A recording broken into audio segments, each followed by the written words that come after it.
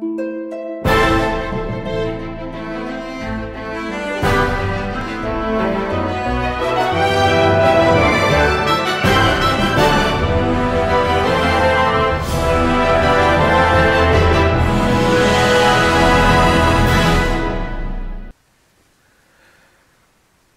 back to the arcade. Today we're going to do something a little different, but it's still in a way arcade related. I've been looking on eBay for some certain items, and one came up and I decided to take a chance on it. So I bid on it and I got it, and the bid was $86.55. But the kicker was they wanted $31 for shipping. And with tax, it all came to $122.74. And the item is unknown condition. So I don't know if it's even going to be worth my while to mess with. But let's open it up and see what it is. Now this is the way it came. It came FedEx. And as you can see, this is the bottom of the box. And this, they didn't use very good packing tape on it. So hopefully, I see packing peanuts in there, so hopefully it's supposed to be in there, what's in there. So I haven't opened it up yet, so we'll discover together whether it is or not. And I don't know the condition of the unit. I don't even know how complete it is. All I do know is the screws aren't in it, so you can take it apart just like it is. Okay, packing peanuts. Well, packing peanuts can be a real mess. Try to keep them in the box here.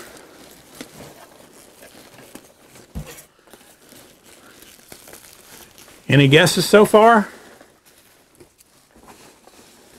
Let's try to rake some of these peanuts down here in the hole.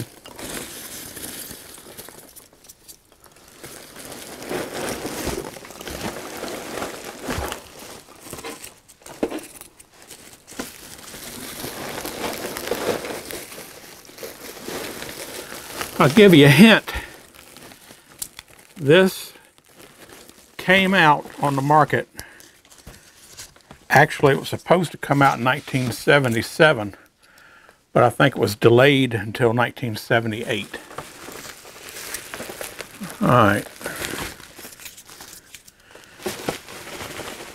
Let me set it down here and see if I can't.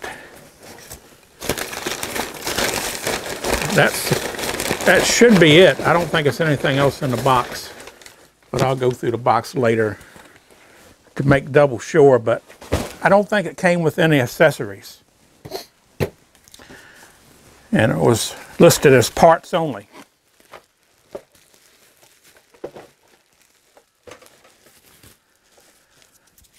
Any guesses? No, it's not a VCR.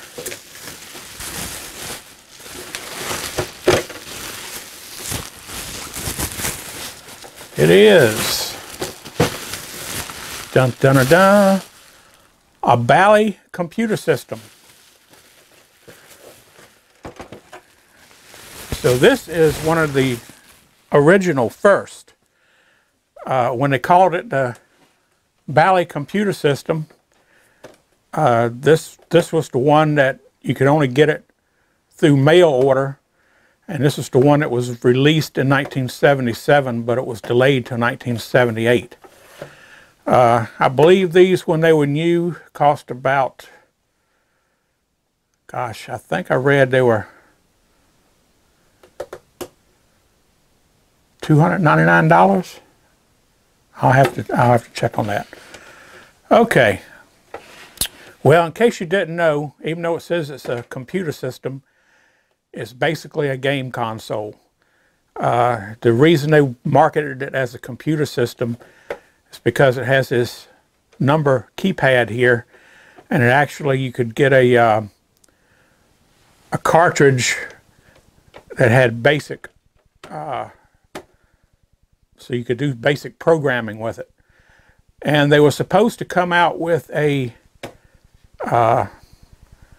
add-on unit that plugged in, that sat underneath this and plugged into it and had a computer keyboard in front of it. But I have seen a picture of one, but I don't know if it's just a prototype. I don't know if they ever really came out with them or how many were made. But anyway,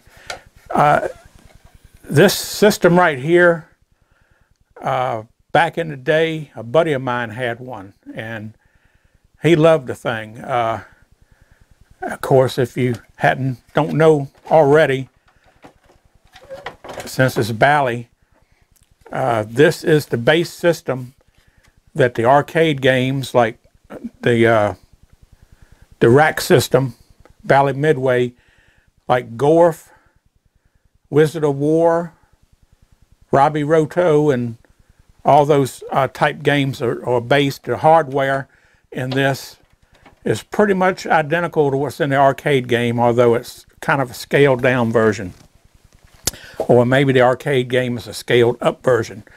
But anyway, so this comes with a power supply here, which is hardwired to the unit. You can't take it off. That's why it's still with it. And this is the RF output, which plugs into the little TV switch. If you remember the old games, like the Atari 2600 had it, which, by the way, the Atari 600 came out about the same time this did, I believe. This might have predated the 2600 by a year, but because of the problem they had in getting it released, I'm not exactly sure, but which one actually came out first. But anyway, this is all that came with it. So I don't have the switch, so I can't hook it up to a TV. I probably got one around here somewhere boxed away, but I don't know where it is. Okay, let's have a look inside. Like I said, this thing came with no screws in it. It's supposed to be, they tested it and it doesn't work. The only thing I can think of is, unless the custom chips are bad, that maybe the power supply is bad. I've read that quite a few of them have bad power supplies. And I believe it's got 4 different types of voltage regulators: a 5 volt, a negative 5 volt, I think a 10 volt. I'm not sure what the 4th one is, but I know it's 4 of them, and they're right here in this area right here. Anyway, let's see if we can get this off. Okay, it looks like the shield here, all the solder joints are busted except for one. So let me go ahead and heat this up and see if we can get it off.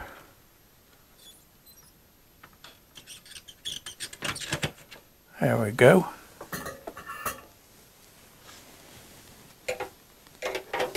Lay that down here. Okay. Well, we definitely have all 3 of the custom chips are in here. Let's see.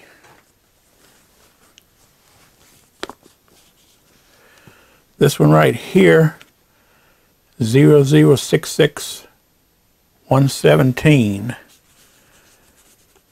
That's the custom I/O chip right here. The custom I/O chip, let's see, that goes on the Gorf logic board. Now the Gorf logic board has 2 I/O chips, but this system only has 1, so you're only getting 1 chip. But it does have the other 2 custom chips. This one here is, I have to get my magnifying glasses on. The writing's small on this one. 0066-115. So this one is the the custom address chip, which goes on the CPU board on the Gorf. So this one under here, it's got a heat sink on it. That's got to be the custom data chip, the 0066116. Okay, because that's the one that has the heat sink on the Gorf board. Alright. Well, first, these chips are socketed, so that's a plus. Here's the CPU, the Z80. That one's not socketed. So if you want that one, you have to unsolder it, but I don't need Z80. As a matter of fact, since these chips are soldered in, if we find out that these chips are good, that probably means that this console works. It just probably has a power supply problem. So I can probably go back and check that out and check the power supply out. And if the power supply is bad, it can be fixed. And if anybody ever remakes these custom chips, we could theoretically put this unit back into service. Of course, we don't know if these chips are good or bad yet, so we're going to find out though. They're socketed, so we're going to pull them out of the sockets and we're going to put them in a Gorf board and find out if they work. So it always makes me nervous when I do anything with these custom chips. Of course, these aren't rusted, so there's no rusted legs, so that came out good. A lot of times on the arcade games, since the games were stored, you know, like in a humid area, the legs will be rotten, rusted and rotten.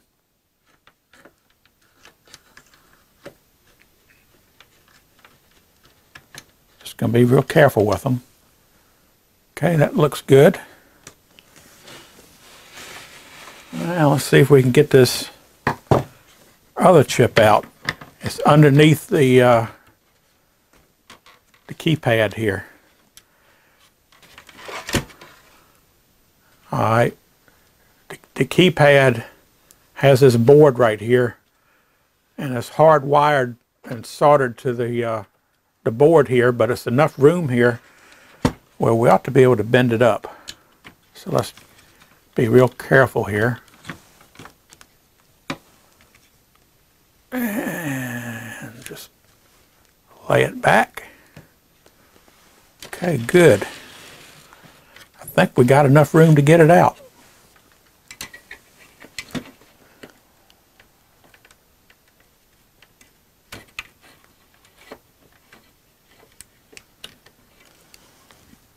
Okay, all the legs look good on that too.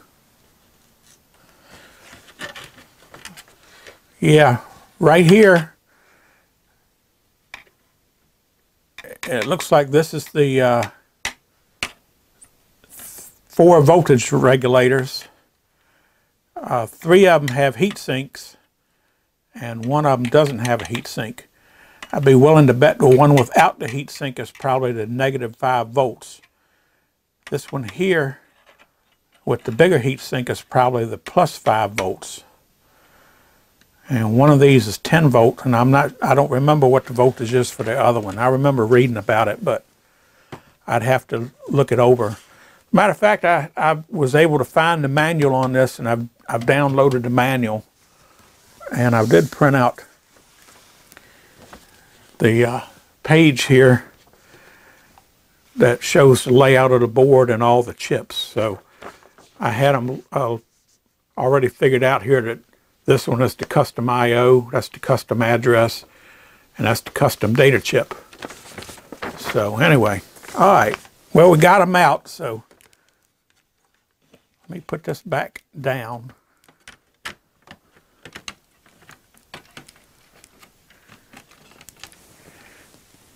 And I'm just gonna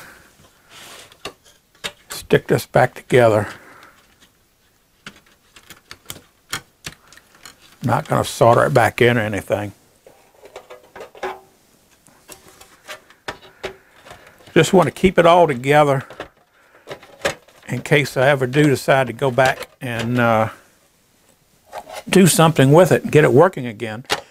It would be neat to kind of play around with, but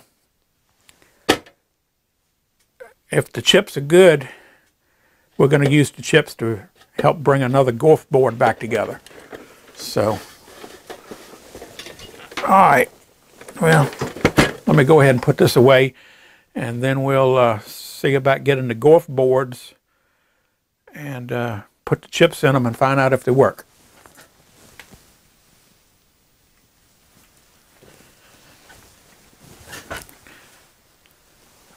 Okay, we're going to start out with the Gorf CPU board. And if you remember a few videos ago, I was testing some Gorf boards. I had 3 complete sets of Gorf boards in various state of disarray. And I tested all of them, even though I didn't test them all on camera. I did go through and test every board for all 3 sets. And I started out with the RAM boards. And if you remember, we found 2 RAM boards that were bad. Well, that had bad RAM. Some of them had bad tantalum capacitors. But we replaced all the bad tantalum capacitors on all the boards. And we finally did get those 2 RAM boards fixed.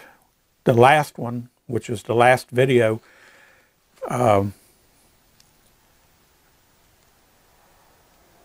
all of the RAM chips, what was it, 16 RAM chips on the board? All but one was bad. So anyway, if you haven't seen that video, check it out. Okay, getting back to the CPU boards. The 3 CPU boards that were in the 3 board sets, one of them was good. Everything worked fine on it. And so it was, I numbered the boards. Board number 7 was good. Board number 8 was bad. The only good chips on it was the Z80 and this other little chip right here. This is the Z80, and this is, I don't know what chip that is. I think it's just a regular TTL chip, but anyway, these chips on that board were good, but the 2 customs were bad. Let's see.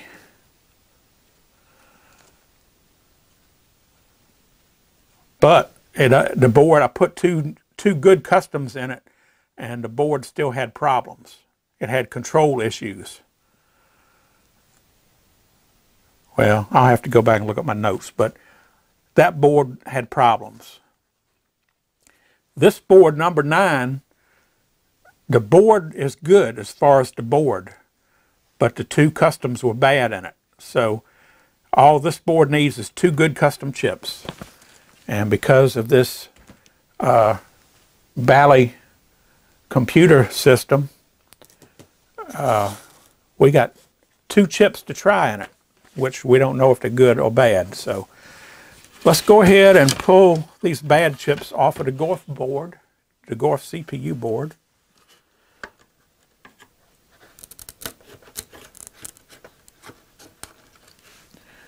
And that was back in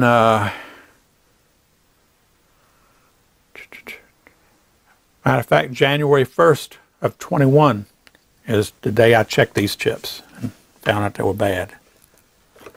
So it hadn't been too long ago. Okay. Now, this one right here is the one that should have the heatsink on it. This one did not have a heatsink on it, and there's no signs that a heatsink was ever glued to it. I read somewhere that some of these boards didn't have a heatsink on it. I don't know if that's true or not, but for whatever reason, maybe somebody had switched to one with the heatsink and put one out of another board in it, but this chip is bad. So we're going to take the one that's got the heatsink on it that came out of the console. And let's see if we can put this in without messing it up.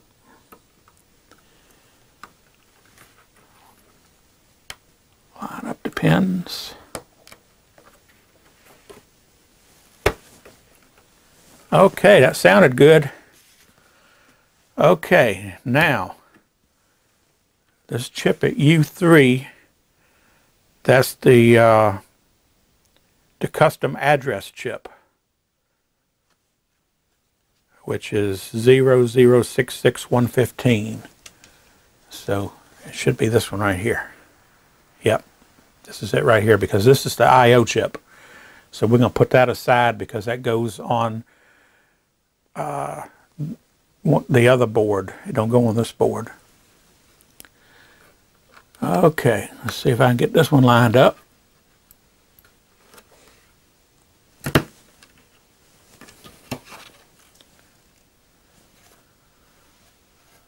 All the legs look in place. Okay, let's go ahead and pull the board out of the Gorf that's in there now. And let's put this board in and test it and see if we got any good chips.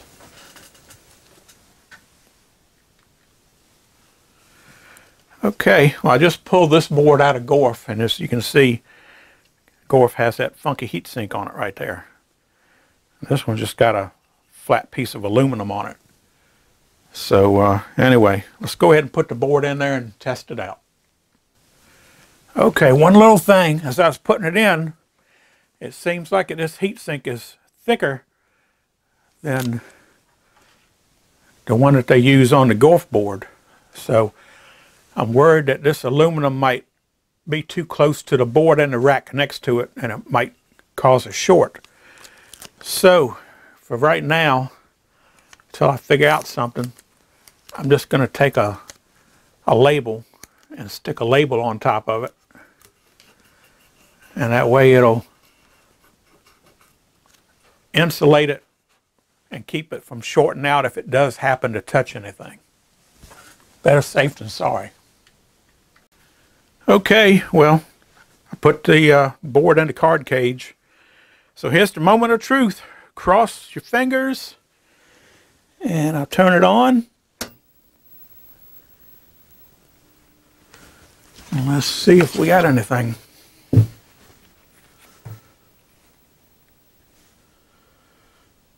Okay, Gorf is up. Now, does it work?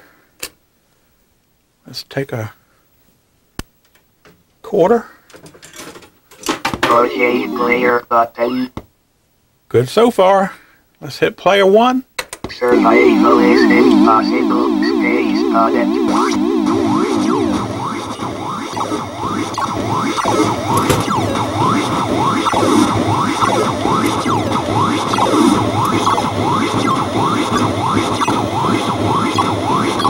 It's looking like we got success.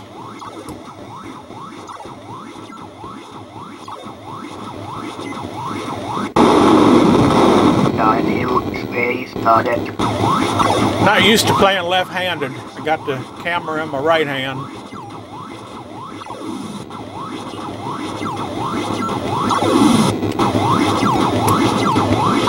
Yeah, I know. Excuses, excuses. Galactic Defender, you are space cadet. Okay. You will need a torpedo, space cadet.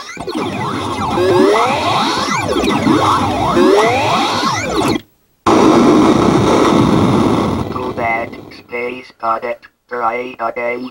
I devour toys. Okay, success. Well, sometimes I guess you get lucky, but that's not usually my luck. But I'll take any kind of luck I can get. Okay, let me cut it off. All right, now what are we going to do? Well, we still have one chip to go, the I/O chip. Now the I/O chip, let's see, that is on the game board, what they call the game board. Now the Gorf game board has 2 I/O chips. We only have 1.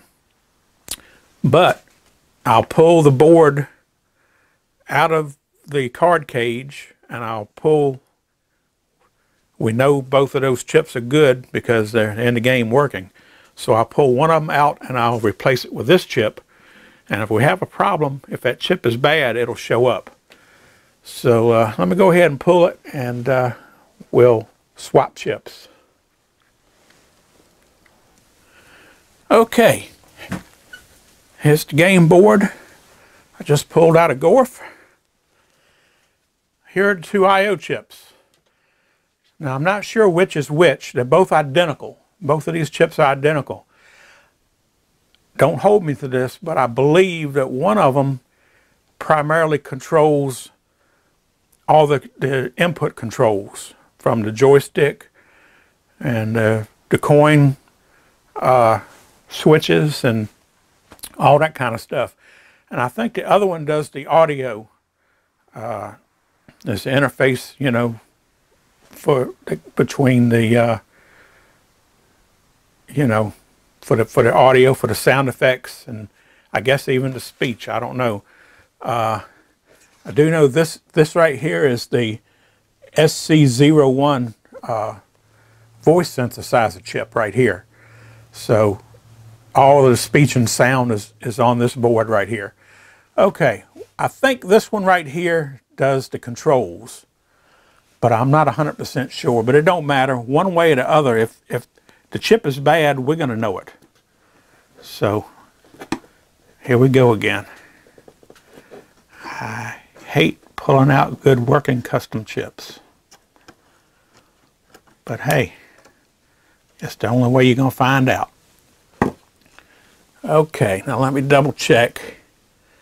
The one I pulled out is the 0066-117. This one here is 0066-117. So that's it. Get the orientation right, because I'd hate to plug it in backwards and mess it up. And please don't bend the pen.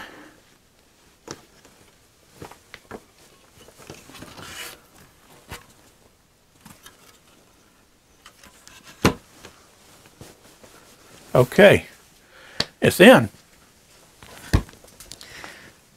Let's put it in the game and try it out. All right, got the board in the card cage. Let's cross our fingers and let's turn it on. Am I going to get lucky again?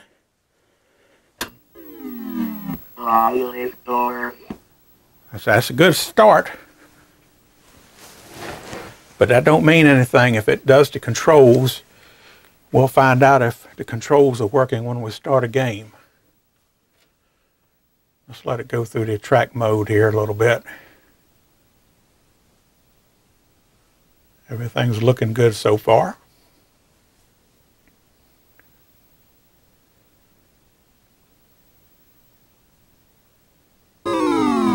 Insert toy. Okay, Mr. Gorf, here comes the coin. I am a Gorfian Empire. Survival. Here we go. Possible space audit.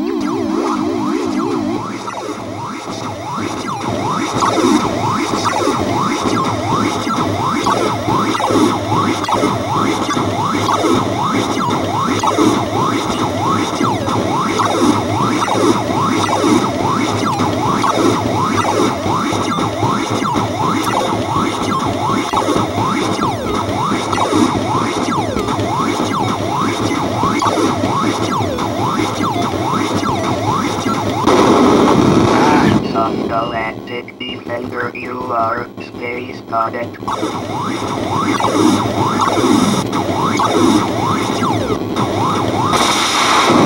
Okay. Gorfian special prisoners.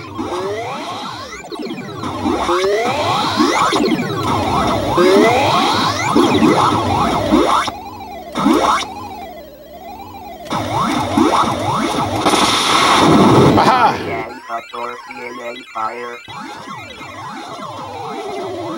Gorf is such a good game. Very underrated, in my opinion. I'd have to put it up there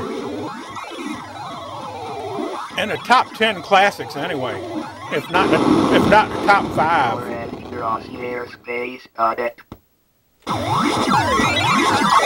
But everybody's got their opinion.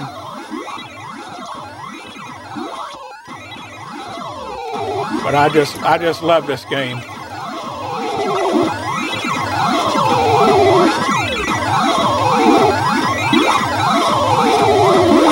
Keep letting the camera get out of frame, I guess.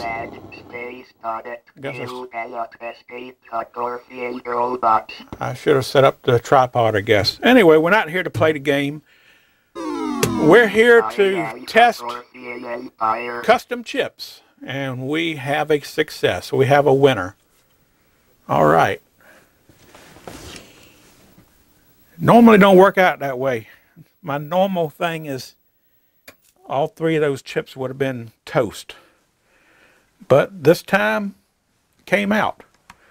Okay. So I guess that means I'll have another working CPU board. So that's a plus. And I still have, I think I'm still short 1 I/O chip to get the other board going. But I'm closer to it. I'll just have to keep my eye open, and next time I see a cheap Astrocade, I'll have to, you know, probably go around, might be able to find some in the local thrift stores. That'd probably be the best thing to do, is to look around and try to find them at local flea markets and whatever, even though, yeah, never know, you might run across one. Okay, well, that's going to wrap it up for this one. If you're in need of the custom chips to fix a Bally Midway card system game, well, find yourself a Bally Astrocade or computer system. So I guess I'll end this video right here on a plus note. This has just been another arcade fix. Have you had your arcade fix today?